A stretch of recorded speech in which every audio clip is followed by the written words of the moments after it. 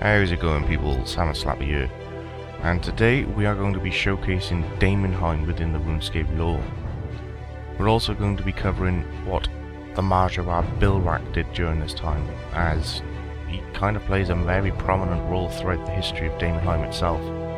So it would be remiss of me not to actually follow Bilrach's discoveries. So let's get started. Daemonheim is a massive dungeon found beneath an equally huge ancient castle located on an icy peninsula in the eastern side of the wilderness.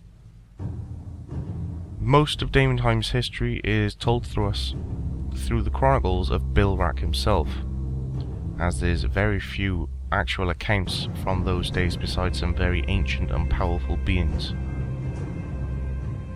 Currently, an army of Fremminiks have set up camp in the area to prepare for the next giant expedition into these enormous labyrinths below this castle. An evil and malevolent taint is currently present within Daemonheim. The fremminik have set up a quarantine to prevent anyone from taking items in or out of the castle. This, hopefully, is to prevent this evil, malevolent taint from spreading across the face of Gielinor and threatening life as we know it. However, some have actually managed to smuggle items out, and some have even got them available for a certain price of Dungeoneering tokens.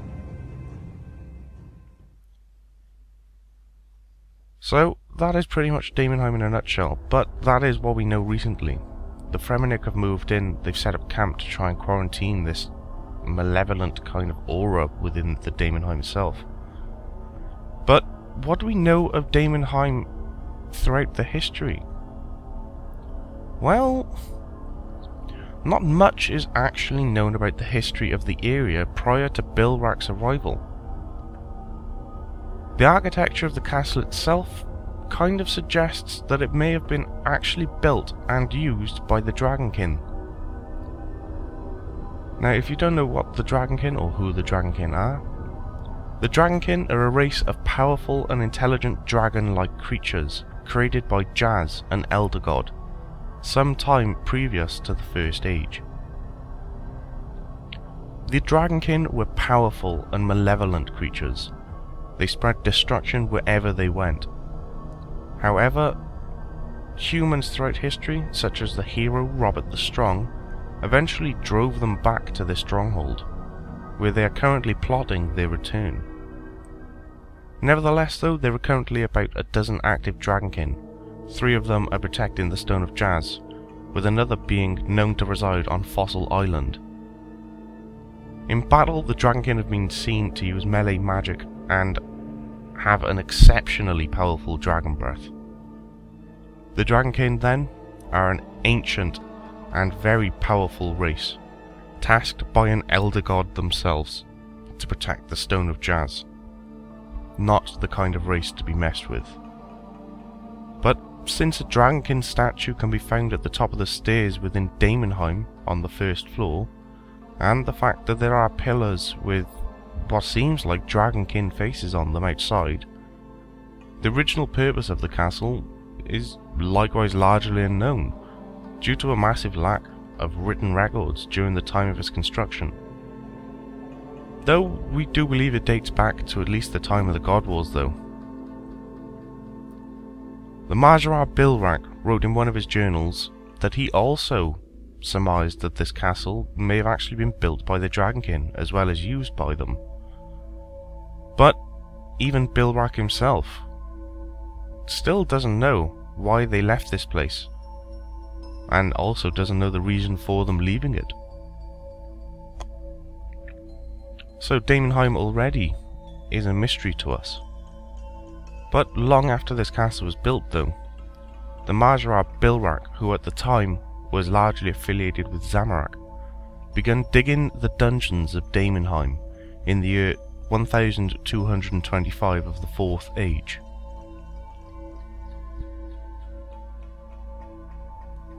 During this time, he enslaved a large number of followers, including humans, giants, and hobgoblins, all in order for him to reach an area known as the Rift. So, the Rift is a cross-dimensional portal which currently resides deep below the castle of Daemonheim. Not very much is known about the history of the Rift, but it is known that the Majharrat Bilrach was searching for it for an immensely long period of time. He, along with Lucian's daughter, Moya, entered the Rift where they encountered Zamorak. While Moya later returned in the Battle of Lumbridge, Bilrach has yet to return.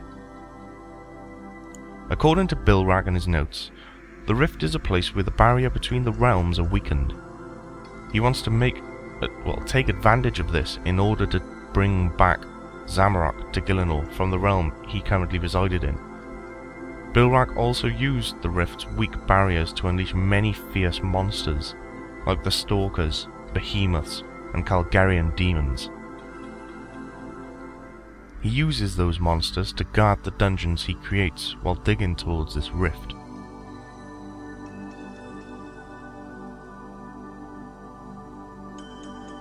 The Rift is believed to be an area where the space is unstable and where the boundaries between said dimensions are very weak.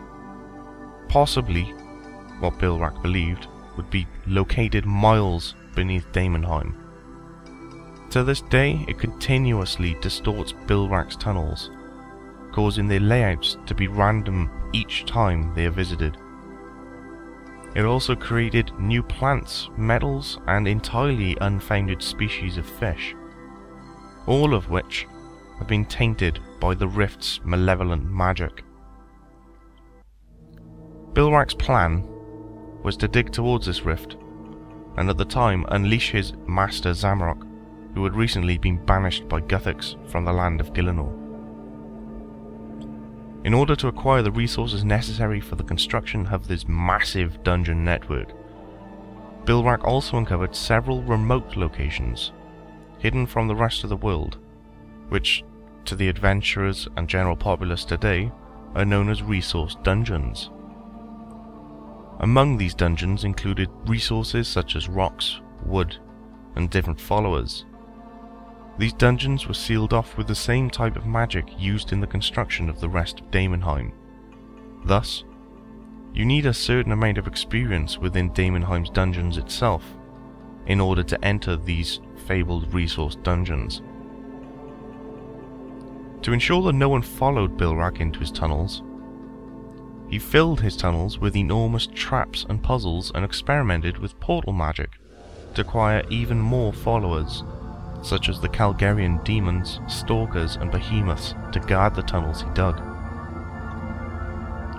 Currently an enormous dungeon network below the castle. Unfortunately, during one of his portal experiments, he accidentally opened a portal leading to the realm of the Garajo people, a magical tribe of humanoids. The Garajo were strictly against necromancy and demon summoning, and attempted to stop him. Today, several members of the Garajo can still be found within the dungeons themselves, such as the Divine Skinweaver and the enigmatic Horde Stalker. In the year 169 of the Fifth Age, a strange power washed over the entirety of Gielinor. Every single human was lifted into the air and faced directly towards Daemonheim, all with some strange red mist circling around them. After the annual Majharrat ritual of rejuvenation that same year, the Zerosian Wahisiatl revealed that the disturbance was caused by the death of a Majharrat. In all likelihood, we believe it to be Bilrach.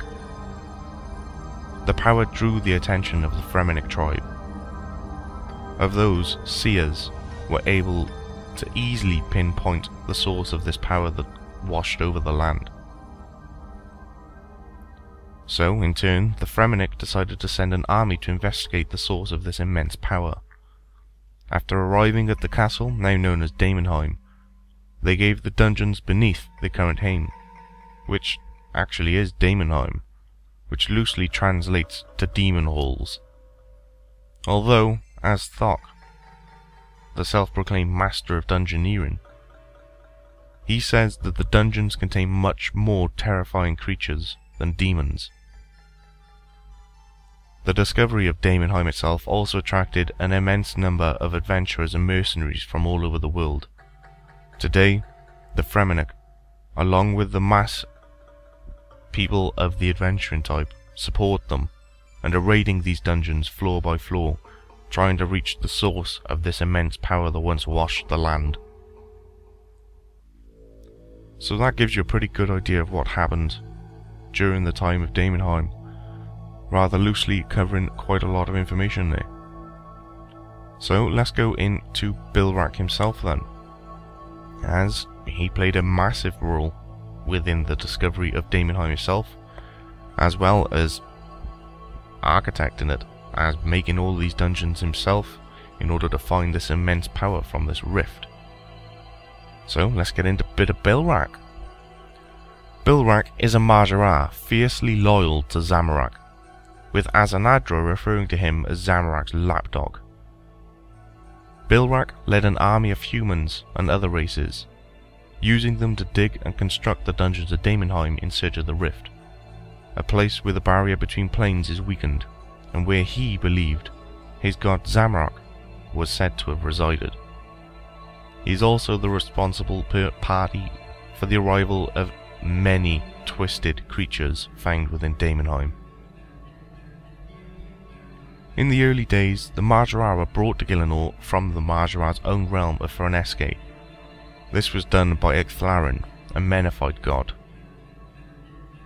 He brought them in to fight the advancing armies of Zaros within the Caridian's Erosion War.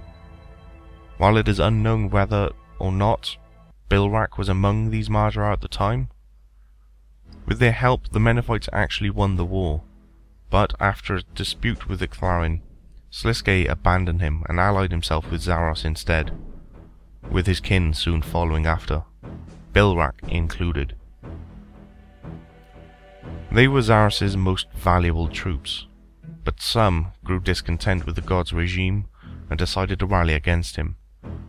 The leader of these Majharrats and other rebels was Zamorak, who, with the aid of the Stone of Jazz, as well as the power from the Staff of Armadil, defeated Zaros, and used his power to ascend to godhood himself, but was later banished by the gods. Bilrach was one of many who followed Zamorak. When Zamorak returned, now the god of chaos, he attempted to reclaim the Stone of Jazz from Saradomin, who had stolen it, thus beginning the God Wars of the Third Age. Not much is known about Bilrach and his role during the God Wars. In the Chronicles of Bilrach, it is revealed that it was actually Bilrach that created the demon Krill Suratoth, and summoned him to this plane to be used as a general within Zamorak's army during the God Wars. He also claims in his notes that he is Zamorak's second-in-command. In the Dungeoneering skill, you, the player, and many adventurers alike can find books and journals known as the Chronicles of Bilrach, and through these it appears that he is responsible for constructing the tunnels at Daemonheim. He ends his messages with the phrase, "Zamorak be praised." During his entries he also calls Zamorgul a fool who underestimates his skill, meaning maybe Bilrach is only going along with Zamorgul to disguise his power, or possibly the power source he was seeking. However, the 24th Chronicle of Bilrach reveals that he is attempting to reach the rift deep in the earth, a place where the barrier between realms thins, which he believes he could use to travel to the realm Zamorak resides in, and release him back once more into Gielinor itself. Since Bilrach is responsible for the summoning of various monsters within Daemonheim, and has also converted the Calgarian demons to his will, it is possible that he has reached a state of power comparable to Lucian's. On the other hand though, it is possible that Bilrach has been led on throughout his journey in Daemonheim. It seems he has been guided by whispers, and that he has thought to have been Zamorak all along. Many chronicles reference to these whispers, and you may begin to hear what they were when dungeoneering on an occult floor. Bilrach is also responsible for the release of the Garajo tribe in Daemonheim. In the year 1890 of the Fourth Age, while Bilrach was opening portals somewhere in the 36th to 47th floor, he accidentally opened a portal to the realm of these sentient beings. At first he attempted to convert them, but they instantly became his enemies upon seeing his dark and cruel methods. He strongly hates this race for their constant meddling within his affairs. Ramoki exiles may be converted Garajo who have sworn allegiance to Bilrach, and thus may possibly be traitors to the Garajo tribe. Nadir, one of the fremminik sagas you can play, documents Moya's search for Bilrach, following some unusual marks appearing around the ritual marker. A year before the current date, Moya finds Daemonheim and manages to infiltrate the area through use of various disguises. Upon reaching the occult floors, she starts to find portals that offer her some form of power, boosting her life and magic abilities. At the end of the saga, Moya encounters Bilrach in a room with the ritual marker. At first, he appears quite insane. He cannot make a coherent sentence. But after some further conversations, he suddenly becomes sane. He explains that the portals provide a great source of power restoration than the ritual of rejuvenation does, thus making him far more powerful than any other Majharrat, and that he's actually preparing to rule Gielinor once enough Majharrats slay each other. However, what happens between Moya and Bilrach, the players are actually given a choice. So, whether potentially Bilrach was the one that died and formed the red mist that shrouded all humans within Gielinor itself, and whether or not your choices within this fremminik saga may actually reveal what Moya truly did during this time, could play a prominent role, as your choice is capture Bilrach and take him back to Lucian, which we know did not happen. But there were two very interesting choices available. One was that Moya would join forces with Bilrach, and they would both continue to delve deeper into Daemonheim to find this rift and release the Master, Zamorak. The other, however, was Moya going along with Bilrach and pretending to cooperate. And once Moya had built up enough strength, or learnt the ways to gain more strength, she would slay Bilrach. Now, we don't actually know what happened, but what we do know is with the 6th Age on us, and the Battle of Lumbridge present, Moya is with Zamorak. She is actually on the battlefield itself. So, did they actually manage to reach Zamorak together? Or did Moya actually betray and slaughter Bilrach, and then return into Zamorak's side? Hopefully we'll find out later. Back onto Bilrach then. Bilrach did not attend the 18th ritual of rejuvenation. When speaking to Wahiseatl after completing the ritual of the Majharrat quest, he will discuss the strange power that occurred before Dungeoneering was released, and confirmed that the strange power was a case of the wrong Majharrat being in the wrong place at the wrong time, and that it was such a waste of power. This hints that either Bilrach or Moya perished upon reaching the rift deep within Daemonheim. Which one might have perished? We can assume it must be Bilrach, as Moya can be found within Runescape today, although it is revealed in the Book of Zamorak that Moya left Gielinor from Daemonheim and went to a different plane where she met someone she believes to be Zamorak himself. This would imply that it is truly Bilrach who died. However, this cannot be seen as certain, as it is unknown exactly what transpired at the bottom of Daemonheim. But seeing as Moya is alive and well, and the newest general of Zamorak, it may be assumed that it had been, in fact, Bilrach who truly had died. So now you know a little bit of Bilrach's life. He started off just as the other Majharrats, as helping the Icthrarin and the Menethite gods in their wars against the Zerosians. Later switching sides to Zaros himself, and then teaming up with their leader Zamorak and overthrowing Zaros. And soon after Zamorak was banished, Bilrach went searching for power and a way to get back to his god Zamorak, and in turn explored Daemonheim itself. Which brings us to the Chronicles of Bilrach. I've mentioned them a few times throughout this so far. But what are the Chronicles of Bilrach himself, and what do they actually tell you? Well, the Chronicles of Bilrach are journal pages found during Dungeoneering, which can be read, and later reread by talking to the Dungeoneering tutor if you so wish. They're used to educate the reader on the history of Daemonheim itself. The various entries written by Bilrach, a Majharrat, detailing his travels through Daemonheim's castle dungeons in search of a portal he knows as the Rift. This rift would, in theory, release the Majharrat god Zamorak from whatever realm Guthix banished him to after the God Wars, resulting in Zamorak rewarding Bilrach in one way or another.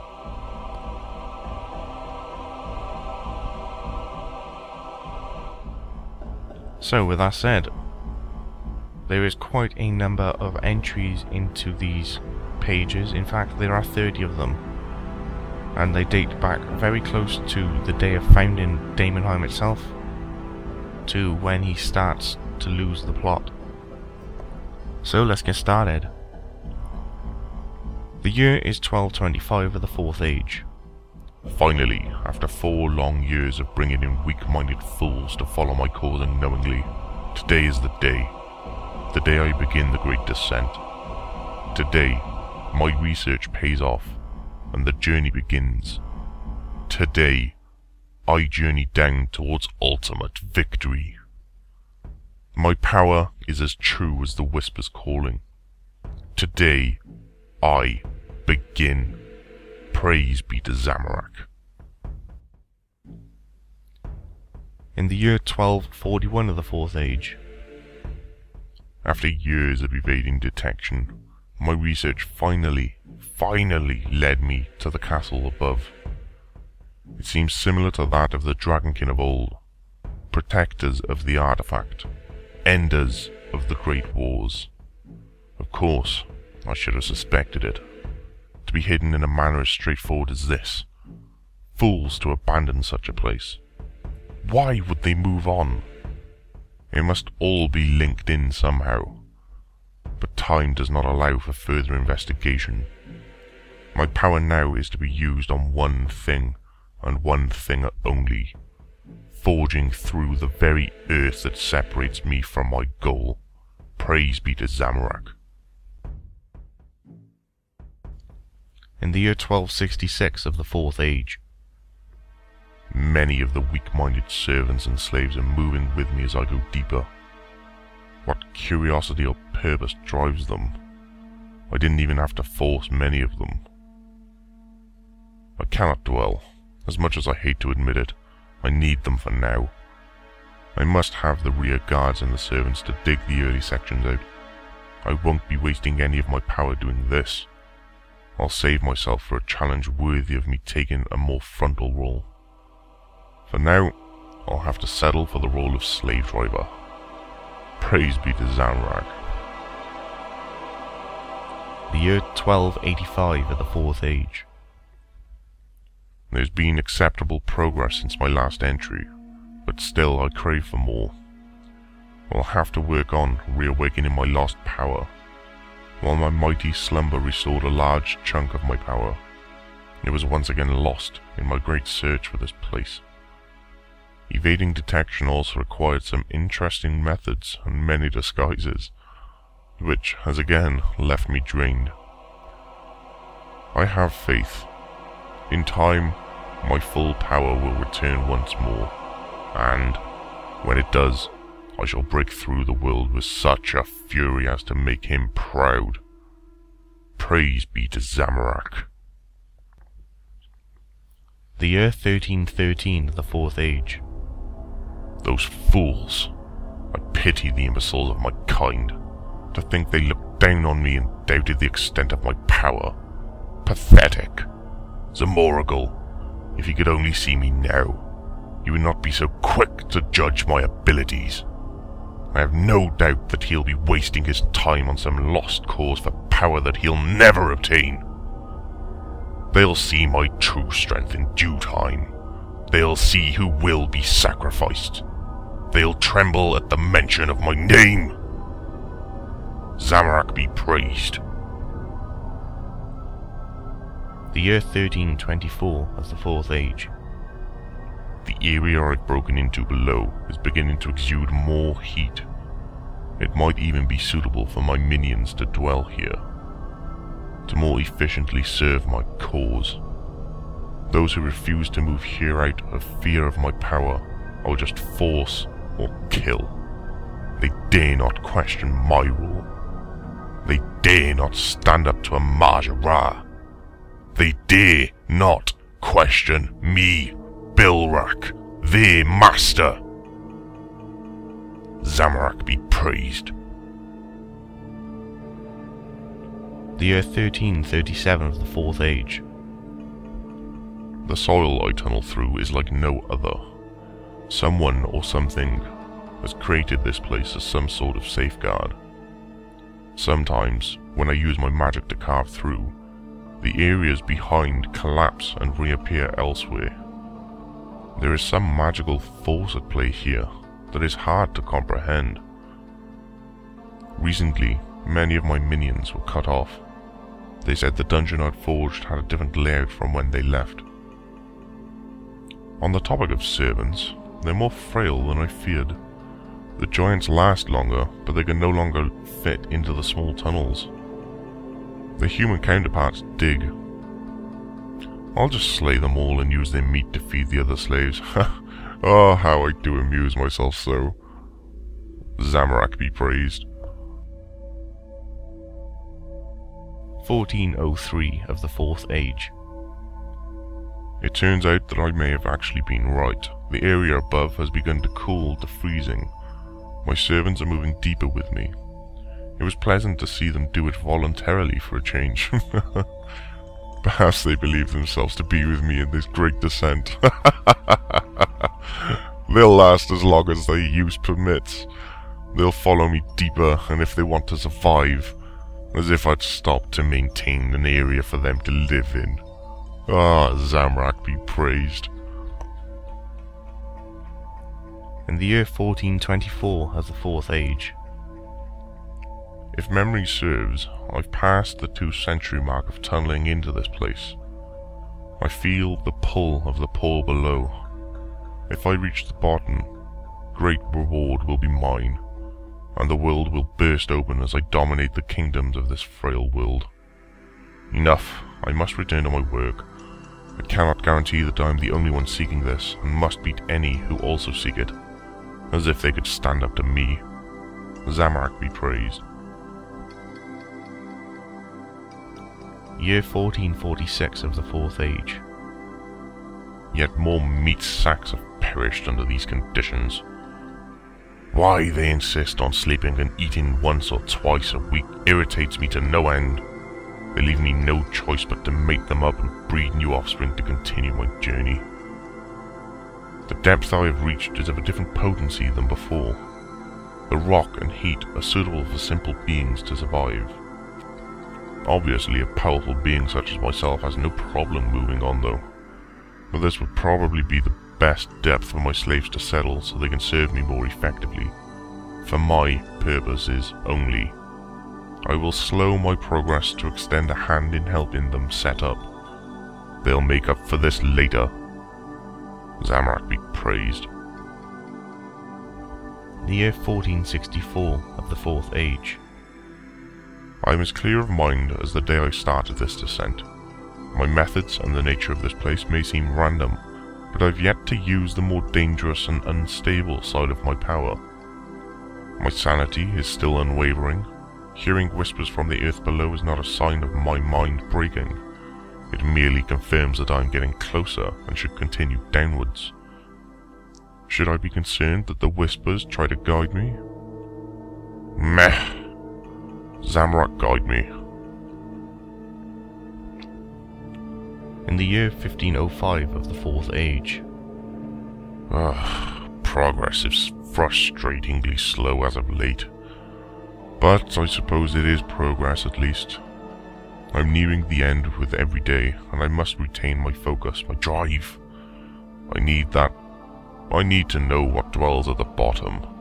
There's only one thing powerful enough that can emanate power across planes of existence. I simply must be correct. Zamorak be praised. In the year 1533 of the Fourth Age. Finally, those fools near the surface, who refused to follow, were forced by their needs to survive. To think I didn't have to lift a hand in the end.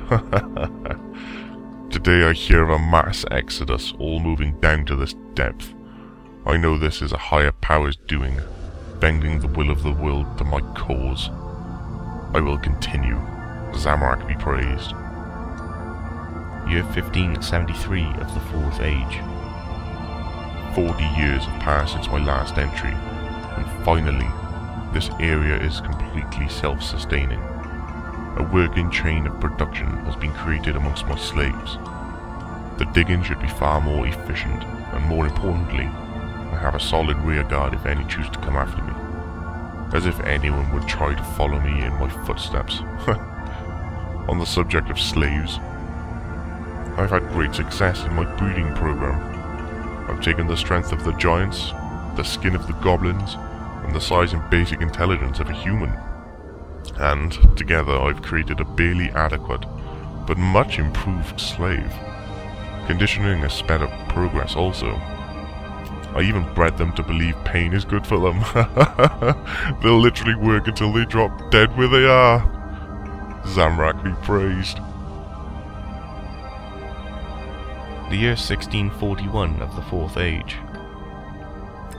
It is fate that significant progress is made on the anniversary of my start date. 400 years of careful destruction, and here I am, nearing the halfway mark. If I can make it halfway, I can make it all the way. I swear my power increases the deeper I go. It will not be long before I unleash on this earth. I will be closer to the end than the start. Soon, I will be at the rift. The year 1645 of the Fourth Age. Centuries have passed since I've awoken. But, still, there's been no sign or word of the others. Pathetic. I see now why he chose me as his second-in-command. If the creation and summoning of the mighty Tsururoth demon for him wasn't a sign that I'm worthy of that title, what am I doing now? None of these others dare to do this. None of the others have power to do this. None of the others have the focus to do this. They settle for scrabbling around on what is left, and they'll be punished for their lack of faith. Curious. I still feel the presence of Krill in this realm, though. Zamorak be praised. The year 1693 of the Fourth Age. It turns out that I have been rewarded for my time creating the area above for my workers to inhabit, as it will serve as a powerful hub to the surface and help speed my progress. Even so, the fact that they fear the depth below is a concern. Thankfully, I can force a lot of the cowards, but I fear it won't be enough to make a quick progress. The time may be coming for me to use some slightly unstable methods. Zamorak be praised. The year 1724 of the Fourth Age. A disgrace. I thought losing servants out of fear to the depth was bad, but now a rebellion? I quashed this before it had a chance. Two treacherous fools dare attack me. History will mark this day, the day Astia Frostweb and Lexicus Runewright were enslaved by the mighty Bilrach and split for all eternity. They thought their combined magical abilities could stand up to me. You small-minded fools! They will never be together again, and will serve my purpose as guards of my great dungeon forever. There will be no further uprisings after that demonstration. Zamorak be praised. Treacherous fools.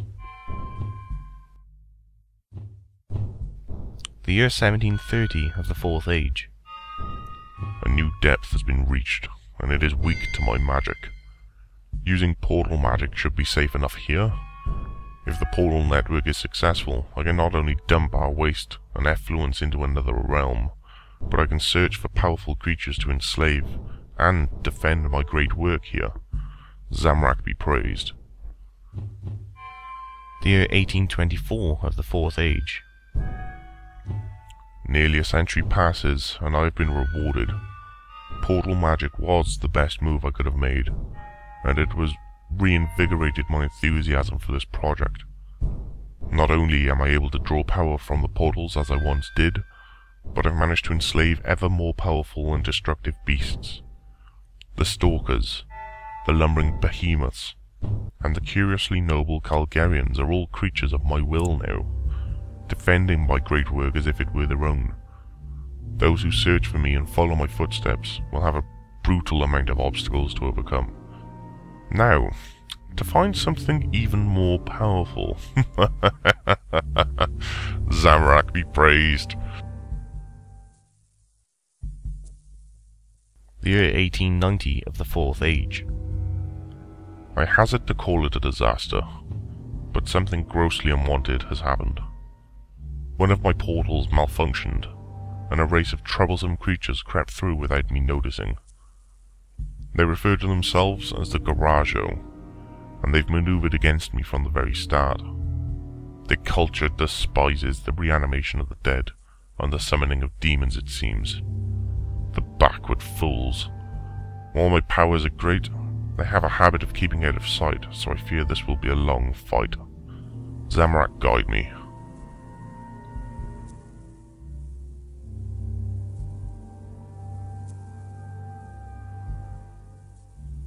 In the year 1911 of the Fourth Age.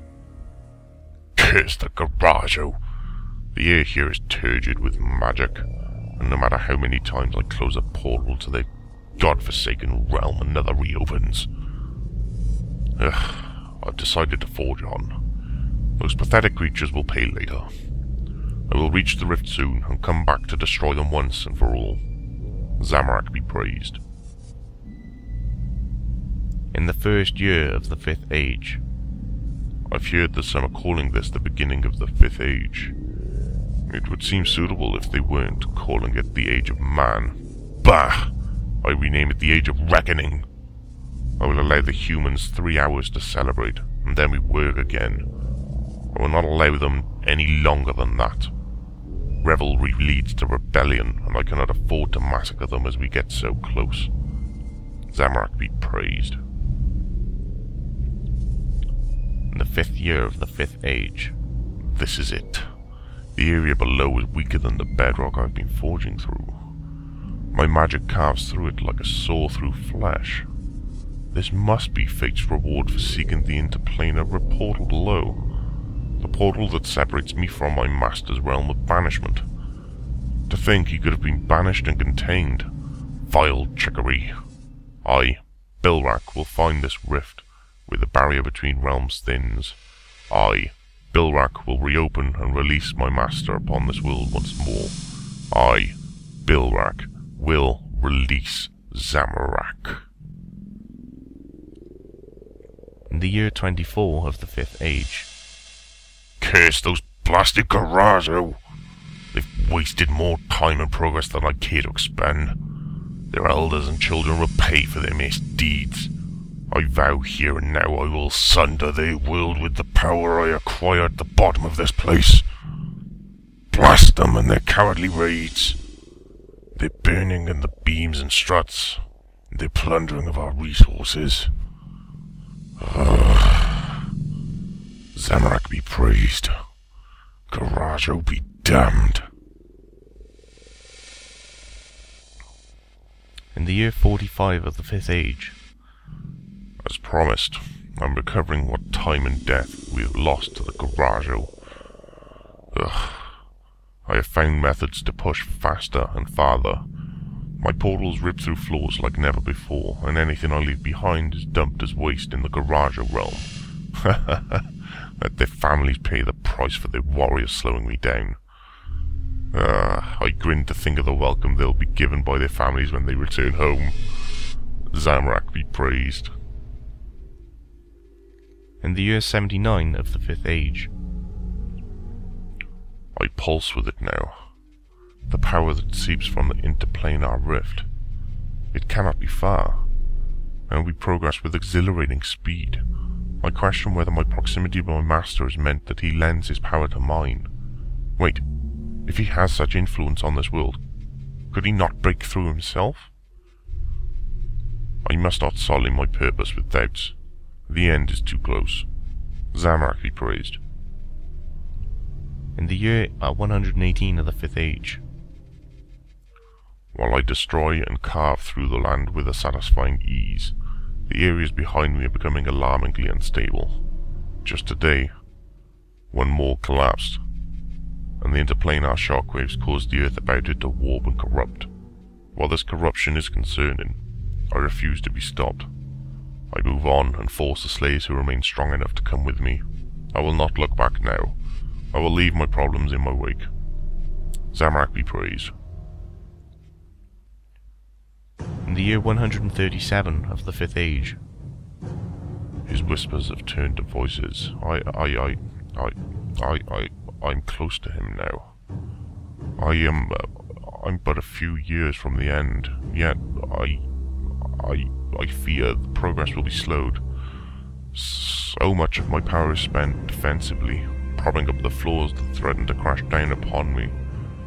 The floors above, they're warped, out of control, dangerously unstable. I have trouble containing them, so instead I've chosen to protect just myself. That being said though, what followers I left behind are now lost to corruption. And I fear that a foe will rise, and even I cannot deal with. Still, I move on alone, and if I make it a little deeper, this area will serve as a challenge for anyone who tries to reach me. Zamorak guide me. In the year 165 of the 5th Age. Oh, the end can't be far now. I feel the dark energy around me. Yes, quite right, it's draining me. Shouldn't it be empowering me though? The voice tells me to stop writing.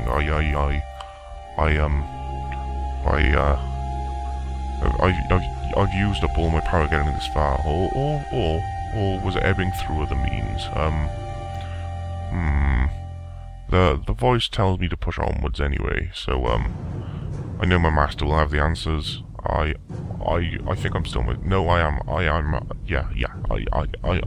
I'm myself. I'm still myself, honest. I must listen to the voices. The voices, they must voices. I must listen to the voices and push on. Voices. Zamorak. Zamorak be free. Ooh, the voices. Must carry on, must keep going, must get deeper. Go on, must keep digging. Getting close, I can feel it. It's pulsing, the voices tell me so.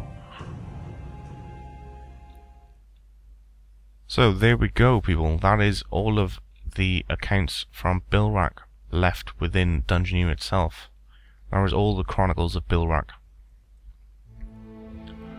There is one more thing, which I suppose very loosely covers Daemonheim and Bilrach, and that is the Book of Zamorak that I mentioned earlier.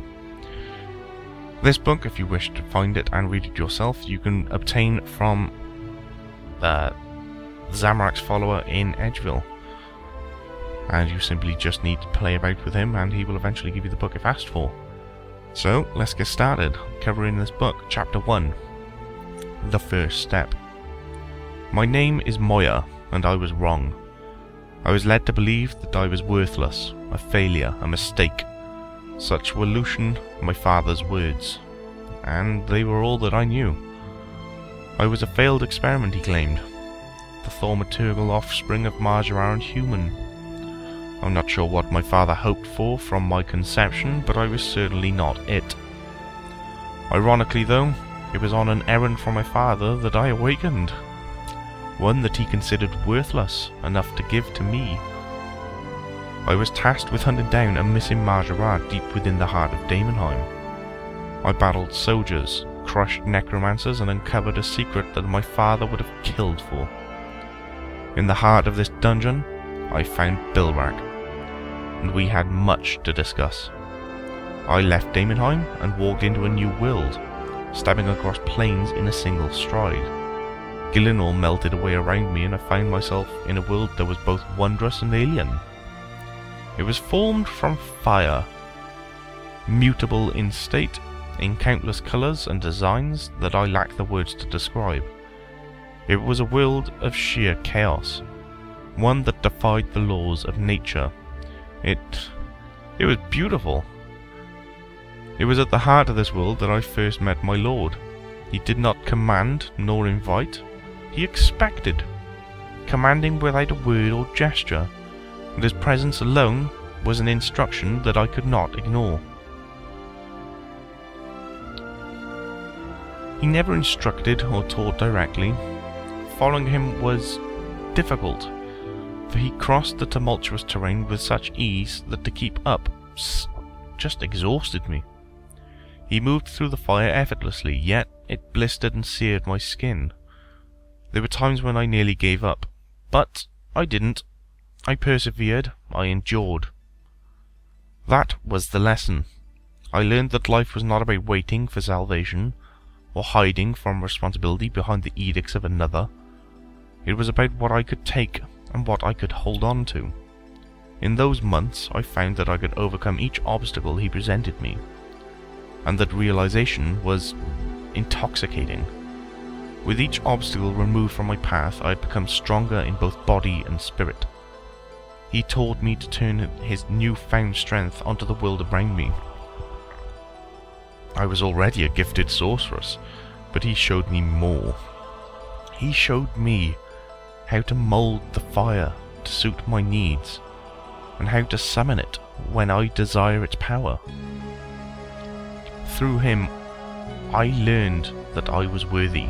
More than that, I knew that he believed everyone to be worthy, if they learned to push themselves hard enough though. So, we left the world of fire, and we crossed to a new world, young and primal. He took me to a valley, and he showed me the newly forming village below. It was filled with tiny people, each of them moving about the place like ants. We watched them for days, and each day I noticed the same people walking the same paths, the same routes, simply growing older as they performed the same tasks. So that pretty much covers most of the Book of Zamorak, and it kind of covers Moya's interactions with Bilrach, albeit very slightly and loosely. But since Moya is still alive now in the 6th Age and is at the Battle of Lumbridge, I thought it was worthy of covering. So with that said, that is pretty much everything you could possibly need to know. The only other thing left is a separate entire story known as Daemonheim Asunder. But that is lore for another time, as that is a long one in and of itself.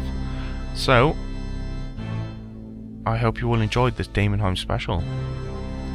You should now know quite thoroughly all about Daemonheim, as well as Bilrach and what Bilrach did during this time. So there we go.